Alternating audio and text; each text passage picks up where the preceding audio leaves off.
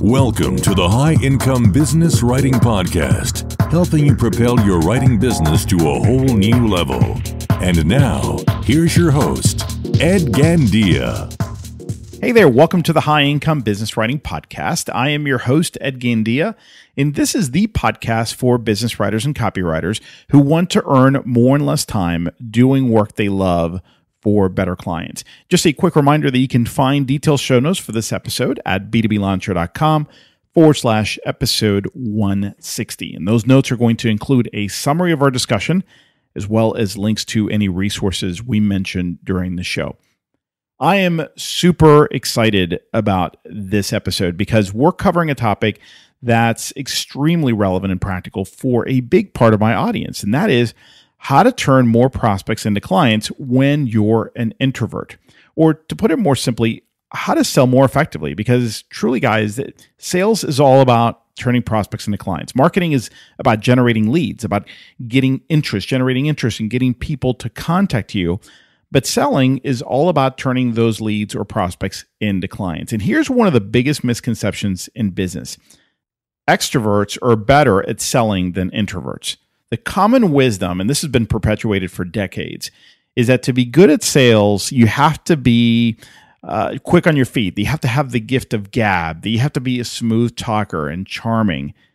And the fact is, nothing could be further from the truth. And as my guest explains, as an introvert, you have a big edge over your extroverted peers. Not only that, but equipped with a sales process, you can become a master at closing business, at turning more prospects into clients. And it has nothing to do with your personality. Instead, it has all to do about shifting your mindset and arming yourself with a process that works.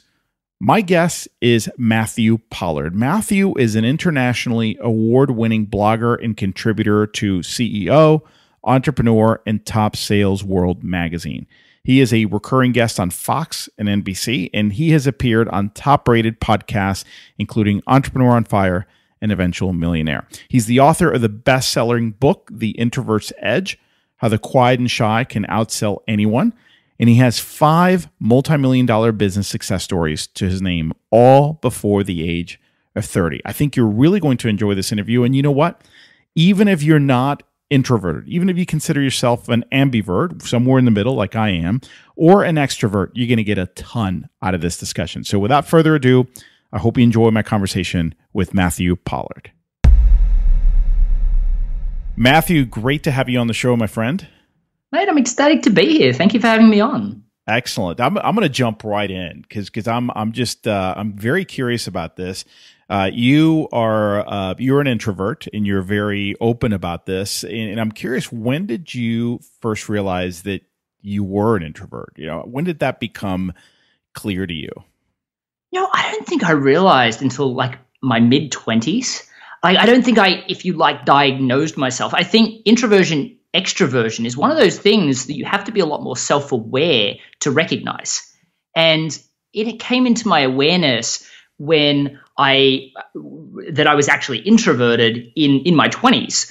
What I noticed was the whole idea of speaking in front of people terrified me. The whole idea of selling terrified me, but I didn't physically label it as that, and which was a shame because otherwise there was a huge smorgasbord of advice and assistance that's out there in the world that could have helped me. What I knew is I just really struggled with sales. I really struggled with speaking. And as soon as I could label it and go, that's what it is, all of a sudden everything changed because I could all of a sudden look at the things that I developed or the skill sets that I'd learned and gone, oh, it makes sense why some of that worked now, and started to become a lot more self-aware and diagnose other factors that were also because of my introversion. But I think it's really quite difficult for a lot of people to self-diagnose because there's so many studies out there these days that overcomplicate the definition of introversion and extroversion, which makes it even harder to work out what you are. So true. And then you have all these memes on Facebook and all these articles that say, you know, that's not what an introvert is. And it just muddies the waters even further, I feel. So it just gets really, really confusing. Now, you mentioned the word selling, and I want to address that head on because I found that word selling often makes my listeners very anxious, and mostly because they associate this word with certain things. And I'm curious, when you talk about selling specifically for a service based business or individual, how do you define that word? So when I talk about selling, I mean, and let's go back to the actual definition of the word, because sales originally was derived from the phrase, it's a Scandinavian term, which was to serve. Now, for me, if I look at selling through that lens, then I'm completely fine with it, because I'm absolutely happy to serve people, help them, educate them, inspire them to take action that's going to benefit them, and be their consultant, be their advisor. I'm not okay to be a salesperson. As a matter of fact, I actually suck quite badly at selling. I hate closing. I'm uncomfortable with what you would consider the bulldog sales techniques, or without painting everybody with this same brush, what most people would call the used car salesperson approach to closing a deal. Yeah, and I think that's what many of us tend to associate selling with, right? At least before we start learning a little bit more about it. Now, you found yourself in a very challenging situation a few years ago, shortly after graduating from high school. It's a fascinating story. And you had to quickly learn how to sell effectively and how to have, using your words, conversations. So can you tell us a little bit about that? Yeah, sure. I mean, a lot of people, and this is why I'm so passionate about this topic. Now, one of the things a lot of people, when they hear me speak, they're like, there's no way you're introverted. I mean, you can talk emotively, you're quite expressive on stage, you're a natural salesperson. But people look at me at where I am now, and they imagine that was where I started. And that's why a lot of the presentations that I do, I'm like, I would have quite happily been a quiet data entry person. Now, I would never swap my life now for that life. But if I hadn't known I had a choice, and I didn't know, I fell into it, I wouldn't have taken the actions that got me where I am today. And what it was, I had a reading speed of a sixth grader in late high school. Because of that and some really bad acne, I was really quite self-confident. And because of that, because of the reading speed issues, I didn't know what I wanted to do in life. And I got diagnosed with this thing called Erland's syndrome when I was about 16, thanks to my mother just stopping at nothing to find a solution. And basically what that means is I put on a pair of glasses, and then all of a sudden I can see the words on a page just like everyone else can, and I can learn to read. Problem was, I got to start again at the age of 16, so I was miles behind. So I worked really, really hard for that 2-year period, and I got into the top 20% of my state at that time, but gosh, it was difficult. I was exhausted. I still didn't know what I wanted to do. The acne didn't disappear, and people made fun of me because of these glasses that I had that had different colors on them. So all of this really derived put me in a situation where I was like, I don't really want to even talk to my own friends or be the center of attention, let alone speak to anyone. So I convinced my parents that I was going to take a year off to find myself. And I took a job at a real estate agency, and I didn't come from a rich family, so I convinced my family that I would support myself. And when I say real estate agency, most people think I'm the person out the front selling. I was the guy in the back office doing the data entry with a look on my face saying, "Don't talk to me, here to find myself." And about 3 weeks into that job, my employer came up to me and goes, "Matt, I'm sorry, I've got some really bad news for you. I mean, we've just got notification that head office has decided to close down this office. You're out of a job." I'd worked there 3 weeks. So here I am just before Christmas, no experience at all in anything. This is my job to get through the year. And now I'm out of a job, and Australia's kind of different to the United States in a lot of ways. But the biggest one that was a problem for me at that time is that Christmas is our summer break and Christmas break all at the same time. So people go on holidays on the 20th of December, and they don't come back to the 15th or 20th of January. So if you're an employee, you're just not hiring just before that. You're worried about getting everything finished to go on holidays. So I couldn't get a job anywhere except for these jobs that I was finding in the classifieds, and they were all listed under commission-only sales. Now, for me, that was terrifying. Not exactly what I wanted to do. The only thing more terrifying than that was to go back to my family and tell them I'm not going to be able to pay for myself for the year because I'd made a promise. So I took a job in commission-only sales. Luckily enough, I was the only one that went to an interview wearing a suit, and they gave me a job in business-to-business sales, which basically meant instead of walking door-to-door residentially, I got to walk door-to-door business-to-business. And after 5 days worth of product training and not a single second of sales training, I get thrown on this road called Sydney Road. And if you can imagine a street of retail stores that just goes on for as far as you can see, it's over 1,000 doors on each side. And I just got told to go and sell. So I go to the first door, about to open, and have this realization, no one's actually taught me how to sell. All I got was product training. I didn't know what to say. But I took a deep breath and I walked in, and very shortly after, I was politely told to leave. And then in the next door, I was a little bit less politely told to leave. Then I was sworn at, and then I got told to go and get a real job, which was my personal favorite. I mean, that was the only job I could get. And door after door, this happened until I made my first sale at 93rd door. I mean, I remember I was ecstatic for about 45 seconds. And then I had this realization, I got to do this again tomorrow and the next day and the next. And that wasn't okay. So I had to find a solution. And the solution that came to me is, firstly, I had to realize that sales had to be a system. Because if it was this natural gift of gab process, my year was going to be hell on earth. So I wasn't willing for that to be the case. So I went looking for a system. And of course, I could have picked up like a Brian Tracy or a Zig Ziglar book, but I had a reading speed of a sixth grader. So it would have taken me a year to read that, let alone apply it. But what I did do is I did discover this thing called YouTube, which was just coming out at the day. And while everyone thought it was just predominantly cat videos, I discovered all of these great pieces of content from some amazing sales trainers. And I started to learn the process of the system. Well, day after day, I'd go and spend 8 hours out in the field, and then I'd spend 8 hours at home learning the next step in the process. Now, that was a really horrible time. I mean, I don't know any business owner that says their business is important to them that spends that much concerted time learning the art of selling, because we don't want to be in sales. But day after day, I did that for about 6 weeks. And then I got pulled into the office and I thought I'd done something wrong. Everybody had a puzzled look on their face. And my manager, which happened to be the state manager at that time, looks at me with his puzzled face and says, "Matt, kind of blown away by this, but you're the number one salesperson in the company," which just so happened to be the number one sales company in the Southern Hemisphere. So to put that in perspective, I went from terrified to sell to the number one in the company within a period of 6 weeks. And I've benefited from that for the rest of my life. That is quite amazing. And this is just from trial and error, right? So you'd go back home, learn the next step in the process. And were you documenting this? I mean, how did you put all this together? Here's one of the key differences with how we learn sales compared to other things. We've got a lot of writers online. So a lot of writers like to learn the art of writing. So because of that, they're going to go away and they're going to look at the right way to write a book, the right way to write a blog post. And we understand the system, and then we apply the system to what we do. And some people are naturally talented in certain elements and have deficiencies in other elements, but we work on the deficiencies and then we become good at the whole thing. In selling, what most people do is just go out and say whatever comes out of their mouth, and then the next day they do the same thing, and then they don't go out of their way to get in front of customers. So because of that, when a customer comes to them, they don't have a plan and they make a bunch of mistakes. They don't learn from them because they think it's a natural process. So what I did is, the first thing that I did is I said, sales has to be a system. So let's work out what steps are in the system. So I started watching all these videos around what the sales system was. What are the stepping stone processes of a sales system?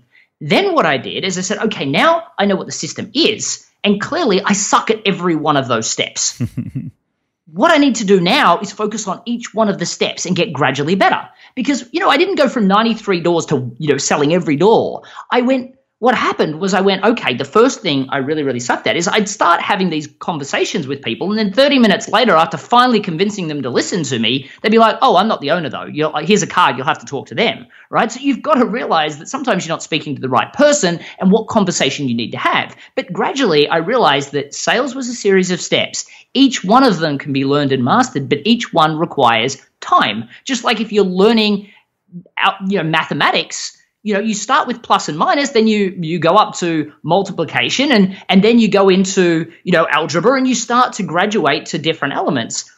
In sales, you've got to realize that it's a series of steps and then focus on every one of the steps. And, I'd go from 93 doors to 78 because I wasn't speaking to the wrong people as much. Then I'd go to 48 because all of a sudden I was starting to ask the right questions. And then I learned the power of story. Next thing I knew, I was in around the 23 to 24 doors. And then I started to learn how to do what's called a trial close because I never ever wanted to ask the customer for their business. So I kind of shied away from that all the time. And because of that, eventually they're like, sorry, I've got a meeting. You have to leave. So because of that, I just kept talking. And as soon as I learned that, all of a sudden it was in the teens.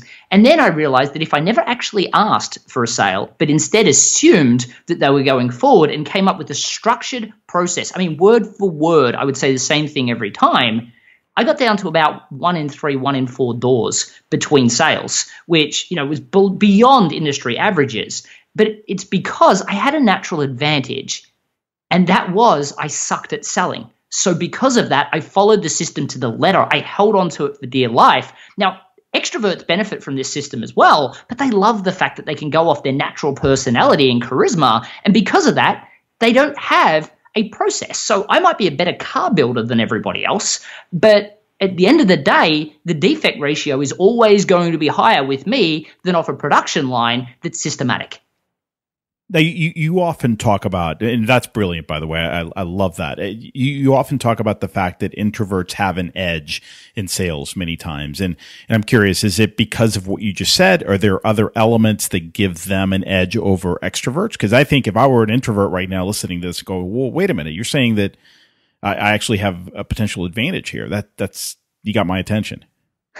Well, absolutely. And here's why. Extroverts have the ability to go out and naturally strike up a conversation. For me, I have to contrive how I'm going to do that before I go to a networking event or before I go and have a phone call with a client, right? So a lot of this stuff sounds dynamic, but you sent me the questions in advance. I had to think about what I was going to respond. I'm an introvert. I like to go in with a plan. Now, as an introvert, if we have a plan and we're not stuck in our heads trying to work out what to say, if I go to a speaking event and I'm going to speak, there's all these extroverts around there and they strike up a conversation, and every now and then, and I'm getting better at it, every now and then somebody says something and it's like a joke and I just don't get it and I don't think quick enough and then I say something stupid. So because of that, I've learned that I need to prepare and prepare and prepare. But once you've prepared everything, then all of a sudden you've got this systematic process, and a systematic process will always deliver more. So that's the first element. I went and spoke at an event in Thailand, came back and did 8 sales calls, and I literally was jet lagged like crazy. I forgot I was in my 30s, not my 20s anymore, and I can't do that sort of stuff anymore. And because of that, now an extrovert, their ability to sell based on their mood, would have had a horrible sales day. For me, my ability to sell, my closure rate was almost bang on target, because for me, it doesn't matter if I'm happy or sad or what's going on in my life, I just deliver the same process. Now, the second part of that is what gives us our true advantage. This is what, the first step is once we've got the system, if an introvert or an extrovert was to take up a system, both of them would succeed. Brian Tracy talks about this. He's been talking about it for generations. The top 10% of all sales performers have a planned presentation. The bottom 80% just say whatever comes out of their mouth. And for everyone that's listening, in truth, think about what you're saying. It just, whatever comes out of your mouth at the time, right? So that's got to stop. The next thing is that once you embrace that, you've got to realize an introvert has a huge amount of natural gifts that extroverts really struggle to compete with. We're so empathetic, right? We're really great listeners. And because of that, we ask great questions, we listen to understand, and then we can empathize with their situation, and the customer can see we're feeling their problem. Extroverts really struggle to compete with that. Now, of course, extroverts can go out and learn things like active listening, asking great questions, learning emotional intelligence. But an introvert has those as gifts. So because of that, once we learn this sales system, we can then tap into our natural abilities that make it really, really quite difficult for extroverts to compete. You just hit on something that I think is so important. This is something when I talk to a lot of introverts, they're actually surprised to hear it, which is this idea that they're better listeners. Generally speaking, they can show greater empathy. And I think there's something to this idea of they create a pattern interrupt in a way, right? Because the buyer or the prospect is not quite expecting that. And it's kind of a welcome relief. It's like, oh, I'm not dealing with this smooth talking extrovert. They may not think about this consciously, but it's a totally different dynamic that I think lowers their guards in a way. Don't you think? Yeah, absolutely. I think the thing that most people listening have to understand is that's a double-edged sword, because if you don't have a system, your sales conversation feels like a roller coaster. You don't know which way you're going next, and it can deviate in so many different ways. And by the end, the customer's like, all right, I get it. You can help me in a lot of different ways, but now I'm overwhelmed. And I really feel your empathy. So I feel like I've got a lot more chance of negotiating on price with you. Next thing I know, I'm working for cents in the dollar. And how did that happen? Now, if you have all of those advantages, but you've got a systematic process and it's a contrived one where you've thought out what you're going to do, then all of those things are an absolute advantage, because they all of a sudden, the customer's like, this person gets me. I feel they understand me probably better than I understand myself. How are they doing this? And it's that ability that gives you an advantage beyond what, any other salesperson can have. So I know that there's a lot of depth to any kind of powerful system, especially the ones you teach. But I'm curious, can you give us kind of a high-level overview of what this process might look like, just so we can start kind of visualizing, what you might need to go through to be much more effective in a sales conversation? Yeah, absolutely. And I think before we address that, a lot of people, when I talk about having a contrived conversation or planning out what you're going to say, the first thing that people tend to hit as a hurdle is they're like, oh, no, I need to, everything I want to be authentic. I want people to understand that, I'm being authentic with them. I don't want to sound robotic. And everyone knows, there's not a person listening today that wouldn't have had a telemarketer call them that sounds robotic while they're having their dinner and they're like, oh my God, and they just hang up. And we don't ever want to be like that. However, what you've got to understand is they're reading off a script. The question I always ask people when I'm working with them one-on-one is, what's your favorite movie? Well, great. Who was your favorite actor in that movie? And they'll say, oh, I was just watching Gangs of New York. Leonardo DiCaprio is amazing in that. He just embodies that character. I'm like, great. He's reading from a script, right? Mm-hmm. And they're like, oh, yeah, you're right. He is. And I'm like, well, tell me what the difference is between the two characters. Well, the person reading off the script in the telemarketing center is literally reading off the script. Leonardo DiCaprio has grabbed that script. He's written, he hasn't written it out. Somebody else has written it out for him, which is even worse. Like a lot of the people listening, if they create a step-by-step process of what they're going to say, at least it's them and naturally and authentically them. And it should be, by the way. Don't steal other people's words. It's got to be authentically you. For me, especially for introverts, they can feel incongruent if they're trying to grab other people's stories and making them own, or the other people's tactics. It's got to be authentic with you as long as you follow a step-by-step process. But what Leonardo DiCaprio does, and any actor, and I'm not an actor, but I'm assuming here, is they'll read the script over and over and over, and then they'll practice it, and then they'll imagine being that person, and they'll embody that character. And then when they tell you, these lines, they're delivered like it's them, and it comes across as authentic. And the number of people that I've worked with that are worried, terrified of coming across as robotic or inauthentic, and what they've found is it actually allows them to be more authentic and more genuine, because instead of feeling stuck in their head worried about what to say next, they know exactly what they're going to say. And because of that, they can be more present in the conversation and actually spend more time being aware of what's going on with the customer and listening for the little things and the subtleties of what they say. So it's a huge advantage. But the basic process, if you like, is really around understanding first that you do have to create rapport. You've got to develop a relationship with people. Now, there are a couple of ways of doing that. For me, though, I can't just walk into a room and go, oh, he's got a picture frame of some football team up on the wall. Now let's say something dynamic about that. I can't do that. That's just not me. Now, when I do face-to-face conversations, a lot of people will offer me coffee, right? So what I will tend to do is, I'll either accept or I'll say something that I've planned before, like, oh, that'd be my third coffee for the day. No, I'd be bouncing off the walls. Now they're laughing. I built rapport with something completely contrived. When I wanted to move to mate tea, which is, a whole different thing, I started to say things like, oh, no, coffee was, throwing me off the walls. And because of that, I moved to mate tea. And then we'd have this whole conversation around how they could never give up coffee. There's so many different things you can do around that concept, but you've got to plan out what you're going to say. So it's all around building up that rapport with a client and then building trust and credibility. So, you can say certain things to really help them understand that you are credible and who you've worked with in the past, and help them understand who you are. And then this is the most important thing: set an agenda.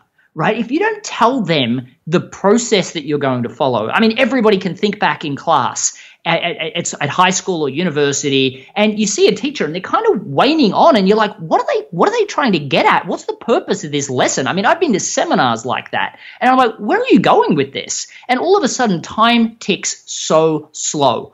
So for me, what I always suggest is set an agenda, and it might be as simple as, okay, so what I'm going to have to do now is to ask you a couple of quick questions so I can get a better context on exactly what you're looking for, and then I'll be able to go into depth about what it is that what it is I can do for you, and then we can get into talking about what that's going to cost. But before I can do that, I've got to better understand your needs. Is that okay? And then they're going to say yes. I mean, who's going to say, no, I really want you to sell me something that doesn't tap into my needs. I don't want you to ask me questions. But what you'll find is if you don't at least say that, what will happen is you start asking questions and they're like, no, but how much does this cost?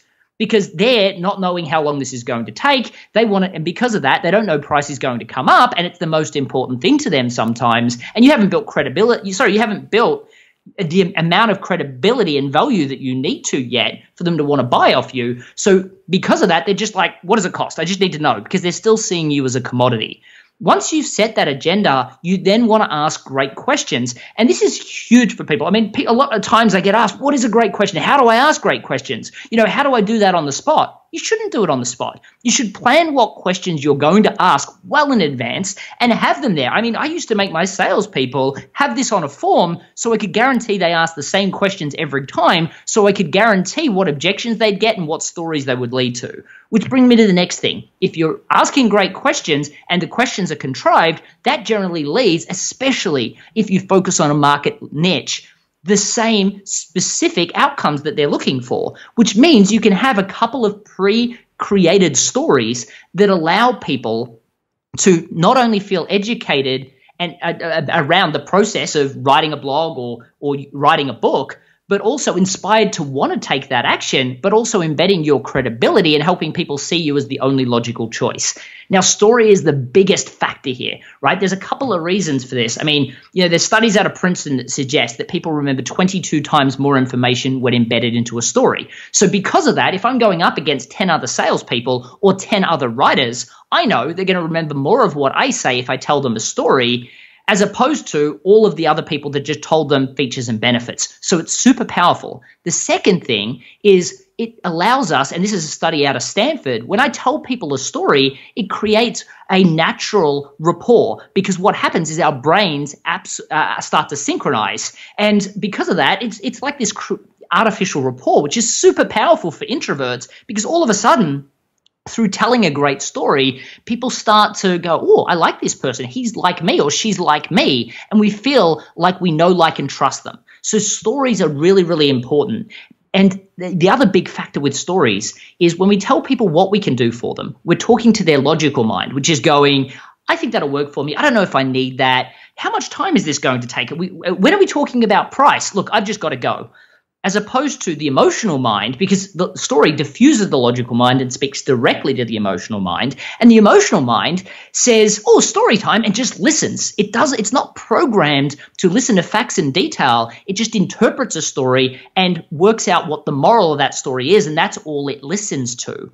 And because of that, if the moral is, I've worked with someone exactly like you, we had an amazing outcome, and as a byproduct of that, here's their return on investment, they can't say, I don't believe that story exists. It's your story of this customer. And because of that, they can't disagree. And you can get better and better at telling these stories, just like, let's be honest, a lot of people get better and better over time about telling the story about how they met their partner, their husband, their wife. I mean, over time, we start to embellish on certain things. We start to take things out that will perhaps not as exciting or motivating for people until it becomes this theatrical masterpiece where you say, I say this, she says that, then we look at each other, we say this together, and people are blown away by how we met each other's story. And business stories should be no different. Once you create that story in a way that people are like, oh my God, I want what this person has, then it's super easy to do what's called a trial close. Now, a trial close is asking a question that could be perceived as asking the client to move forward, but isn't.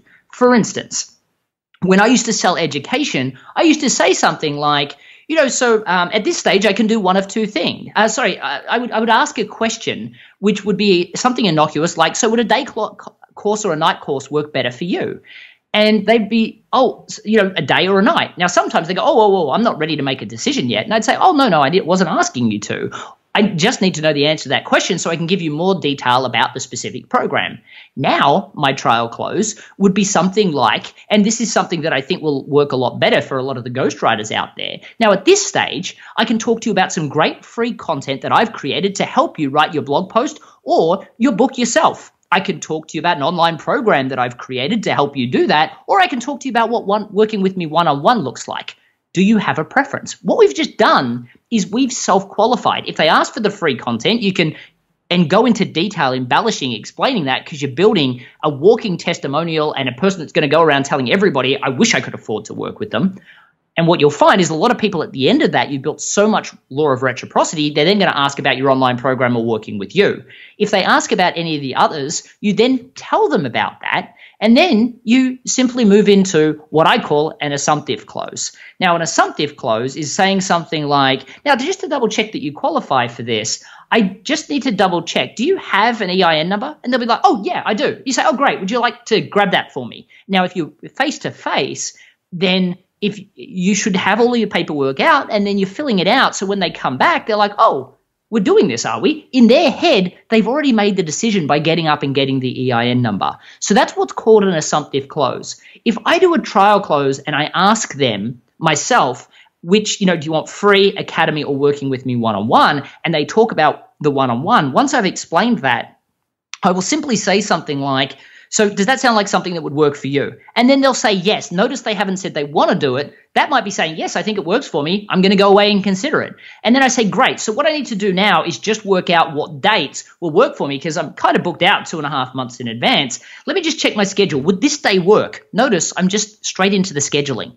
Once I've done that, then I will then move across to then asking for a deposit and moving into payment. Now, you'll notice one of the things that I didn't talk about was price. So where does that come in? And most people think it comes as soon as the customer asks the question. Actually, it doesn't. You should never mention price until you've got the questions asked. You've told great stories. You've done a trial close to make sure that they're interested. And then as you're explaining the details of the package, that's when you get into pricing and the payment arrangements. And you do that at the very end of explaining all of it, so they understand the true value, not the features, not the benefits, but the true value for them. Then you'll mention price before saying, now, is that something that will work for you? Would that work for you? Okay, let's get you scheduled. Gotcha. So question about that final piece on price. So many of my listeners are in a situation where every project is kind of made to order. So every project is not a package service. It just depends on a number of variables. You can ask a lot of questions. What I'm hearing you say is, look, get as much of the information as possible so you can get to as close to an actual accurate number as possible. However, many times you just don't have all the details, and it's easier, at least the temptation is just to kind of like go back and think about it and then send something, send a quote, a proposal, or whatever. What do you recommend in situations like that where it's not like I got 3 packages, it's either A, B, or C, I know exactly which one they need? Yeah, definitely. So first thing is, a lot of people decide that without it actually being true. So the first question I always ask people is, when did you decide that it's too complicated to have packages? And we'll cover that one in a second. The second part of the question is, what do you do if that's actually the case? So if it actually is the case, what you need to do is you say, when you go through, you tell great stories, and then you do a trial close to make sure that they're really interested. Because, gosh, I see so many people write these in-depth proposals for people that actually weren't interested. They just didn't feel great about saying, sorry, I'm going to go with somebody else. Mm-hmm. So I go through a trial close, and then I'll explain some ideas of what I think will work for them, and then say, would that be something that worked for you? Great, I'll go away and work out a package, and I'll send that through to you. But I like to make sure that I always explain in detail what that looks like. So what I would suggest is that let's set up a time to have another conversation so that you can ask any questions that you have, and so I can explain any of the eccentricities of your specific, unique business to make sure that we're all on the right track. So what I would suggest is let's set up a time. Now, I'm looking at my schedule right now, and I'm free, and this is what's called a double bind. I'm giving them two options. I'm free next Tuesday morning at 10 o'clock or next Thursday at 3. Which one of those times would work best for you? Now, what I've just done, and this is a neuro-linguistic programming technique that said, it basically highlights that if you give them one option, like, do you want to schedule a call for a week's time? Their options are, yes, I do, or no, I don't. If you give them two options, then their brain then says, which one of those options will work for me? And they're not thinking about, no, I don't. Yeah, it's yes, but which one? Exactly right. Now, for those people that don't love being on the phone, know this. Your clients are hiring you because they don't like writing. You're the writer. So while you feel comfortable communicating in email form, most of your clients are probably more likely to want to communicate before they make a decision. I worked with Derek Lewis, who's a close friend of both of ours. And one of the biggest hurdles, he convinced himself that people couldn't afford him. And I said, well, how did you decide that? And he said to me, he goes, well, they send me these emails asking they're interested in working. Emails will go up and back and up and back and up and back. And then they'll ask the question. We all know the question, right? How much does it cost? And then I respond, and then I never hear back from them. And I says, what did you do? He's like, well, I put my price on my website. And I'm like, well, how did that go? Well, now no one contacts me, right? But in fairness, he's like, well, I'm fed up of all these people wasting my time. And I said, well, Derek, you're a ghostwriter, right? You probably don't like communicating on over the phone, but your customers don't like writing. You have to communicate with your clients in a forum that they feel comfortable with. And because of that, I said when somebody emails them or emails him that they're interested in the possibility of writing a book, they should respond with exactly this.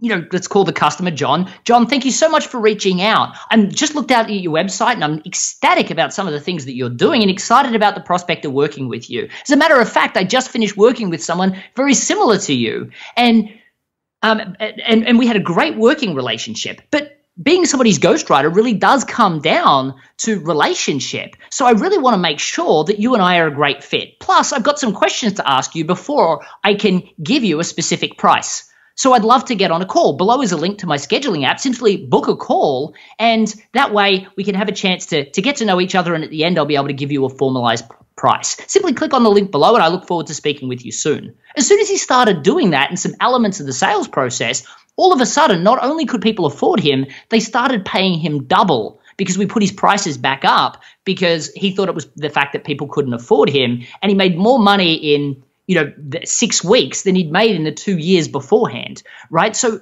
making sure that you communicate in the right forum is absolutely important. And while it may make sense for you to go away and think about it, generally that happens for a couple of reasons. So this was a big defining moment for Derek as well. So Derek used to go around and everybody had their specific requirements. Do they need a proposal? Do they need this? Do they need that? And I said, Derek, you don't really have a lot of, things that are different. So what I would suggest you do is would you like to work with me to help you get everything you need together to make sure you've got the right framing, the right narrative, and I'll coach you to write your book yourself. Second, would you like me to write the book for you? And thirdly, would you like me to write the book? Would you like me to work out what the book is, write the book with you, and do a book proposal? And we created 3 specific packages. All of a sudden, this gave him a superpower because he would talk about the package that interested them. And when they said, no, I want it to be cheaper, he would navigate to the lower priced package. And they're like, no, but I want that package. And it became a question of, which one of these packages can you afford, not can you come down on price? And that's a massive difference. Now, for a lot of those people out there that are writing blog posts, what I try to do is insert what's called a consulting engagement first. See, most people will come to you and say, I need blog copy, but they haven't really thought through their blog copy that they need. And for you to retain a client for a long period of time, we all know the copy has to have an ROI to it, or you're going to lose the client eventually going, I'm just not getting results. So what I always suggest is, what can you create that is a short-term quick win strategy series of sessions, and then have a subscription after that of monthly recurring writing services. And that way you can structure it. But in truth, a lot of times you'll find, and this is one of the biggest things that I always try and tell people, is the hardest thing about packaging generally stems from a problem in marketing, which is that you're trying to work with anybody that will hire you. And I totally get it. I mean, when you're struggling to make money, working with anybody is the right solution. But in truth, why do you want to compete against people that are more experienced with you than you, might have more economies of scale, or might be working in a foreign country where their living expenses are less high, and put yourself in a situation where all you have to compete on is price, and the hope that they'll see your ability far outweighs those other people, which it probably does. But at the initial stages, they're not seeing that. So by focusing in on a niche market and saying, I work exclusively with this demographic, that doesn't exclude everybody else. Because those people are hearing the same broad message, because to specialize, I mean, we see a doctor that's got a speciality. They learned all of medicine before they specialized. So a specialist must be better at everything, and then they specialized in this. So the psychology is they're amazing, but they work exclusive, they specialize in this group.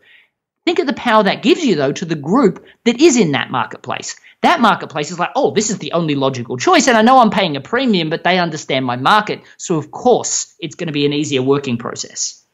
Absolutely. Well, two things that you said that I think have been absolutely gold, and really everything you've shared is gold, but the fact that it's process trumps personality, just to say it in one sentence. And I think that is so key, because that then takes away the whole excuse of I'm not this person, or I don't have this personality, or it doesn't matter. Process trumps everything. And then I would say three. The second one, and something I preach a lot, is when you focus on a specific target market, you're able to create and execute a process that's just eventually flawless. I mean, you're able to really execute this very, very well, because there's only so many scenarios, and then you have these stories that you could leverage. So I think it's absolutely brilliant.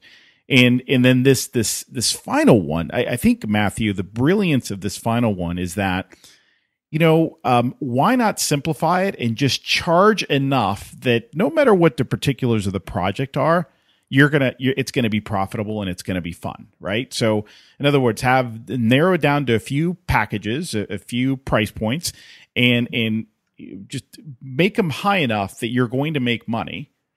And then it's either kind of take it or leave it. I don't mean in that, hey, you're not going to show the value, but in terms of, hey, I got these options. Which ones do you want? And it's not, you can't customize your option, right? It's if you want something lower, then we got to move down to option B instead of option A. And I think that's absolutely brilliant, because you're right. There are plenty of clients out there, and it's not about, you're not a retail store, right? You're not trying to get every customer that walks in front of your store or by your store. You're trying to make sure you bring in the right clients. And that is absolutely key, and such a huge lesson. Absolutely. I mean, there are a couple of elements there. I mean, when you go to a fancy restaurant, they tend to have less on the menu than the Cheesecake Factory, yet everything's more expensive because they're really good at that. So when you say, I can do everything, then they're seeing you like the Cheesecake Factory, not the fancy restaurant. Secondly, the stories that you need hundreds of stories to speak to all these different industries.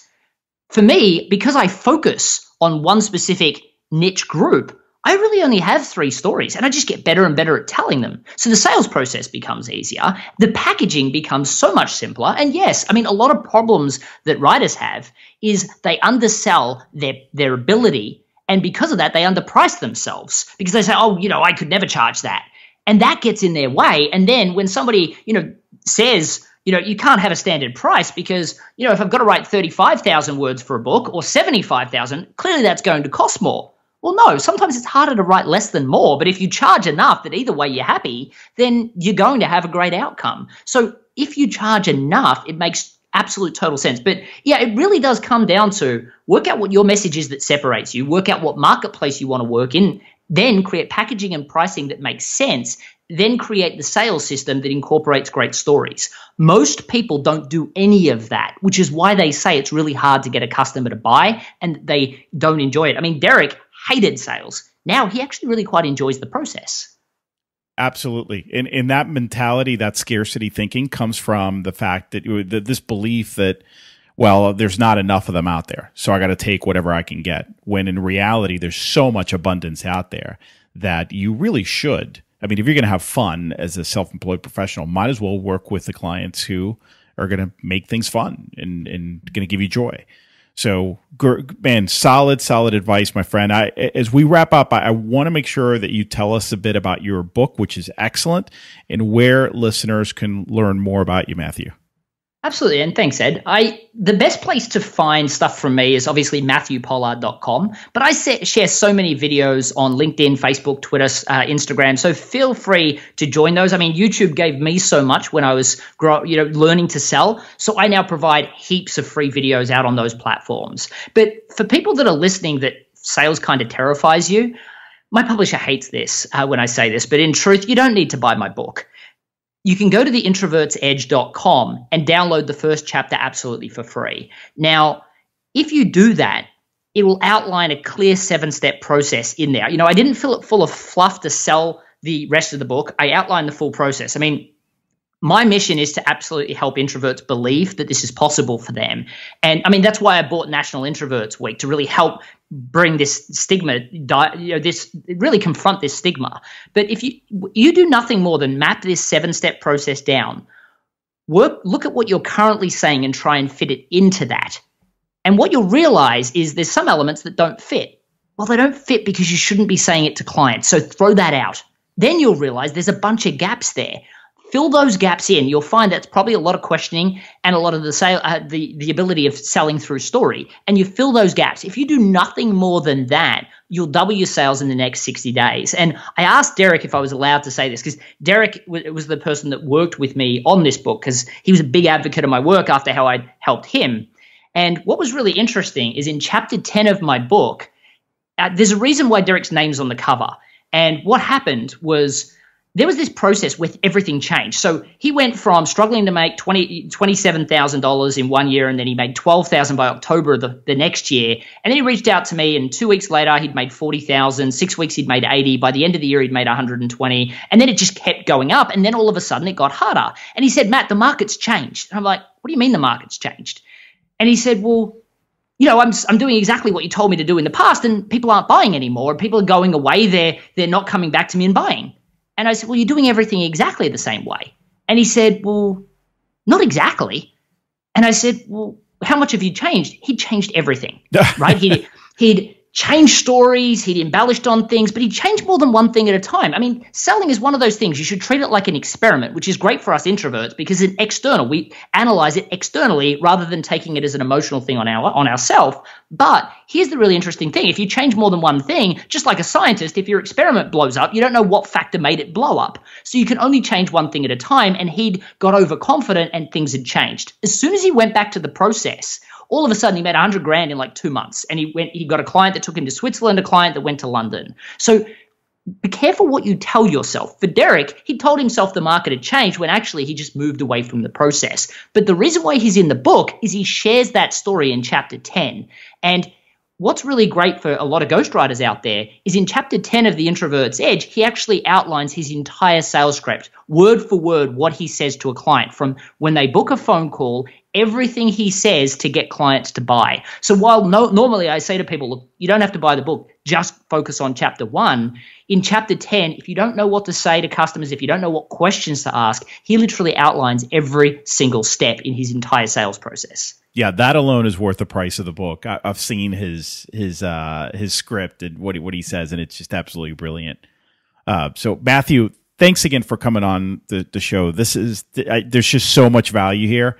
I'm still trying to process everything you've shared with us. Mate, you're very welcome. I was honored to be on. Thank you for having me. The High Income Business Writing Podcast is a production of B2B Business Launcher. Learn more at b2blauncher.com.